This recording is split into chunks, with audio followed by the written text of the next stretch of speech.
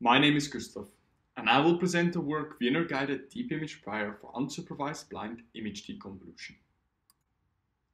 Blur occurs in many scenarios, such as natural images, microscopy, astronomy. To the right you see an example of blur and the corresponding blur kernel.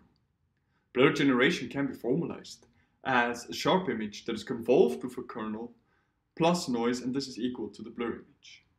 In general, we only have the blur image, and thus we need to know what the sharp image and the kernel were. A general optimization process for this would be to have a data fitting term where our estimate of the sharp image is convolved with the kernel, and we see how close this is to the blurred image we have. Plus, because this is an ill-posed problem, we have an image prior and a kernel prior. Recently, it has been proposed to use implicit priors instead of explicit priors. More specifically, it is proposed to use a convolutional network whose architecture is designed in such a way that it favors reconstructing low frequencies compared to high frequencies. This is referred to as DIP, and it has been successful in removing high frequency artifacts such as noise before.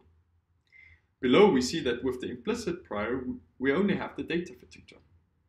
However, the problem with the DIP is that it does not favor reconstructing sharp images over blurry images. To the figure to the right, we see the image that in the top row to the left, we see the image that DIP is asked to reconstruct, which is the blurry image. To the right, we see that it reconstructs a blurry image as well. However, what if we deconvolve the blurry image with a kernel estimate that we have? This kernel estimate does not have to be perfect, but we see in the bottom left row that the image does look sharper, however it also has high frequency artifacts. If we ask DIP to reconstruct this image, we see in the bottom right corner that it does reconstruct the image and it has sharp edges, however the high frequency artifacts are suppressed. Thus, this is a useful guidance for blind image deconvolution. Thus, we propose to extend the data fitting term of implicit priors by having an image guidance and a kernel guidance. The image guidance is based on the deconvolved image, and the kernel guidance is based on an auxiliary kernel. Because in the initial stages, the output of the kernel generator will be random because the network's initialized randomly, we propose to use a kernelization that is based on the power spectral density of the image. We also use this kernel initialization for the Wiener-deconvolution.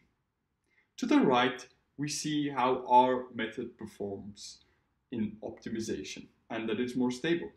At the top, we see the blur image that we want to deconvolve, or that we want to get the sharp image estimate of. And in the left column, we see what happens if the DIP does not have any guidance, and we see that it reconstructs an image with a lot of artifacts.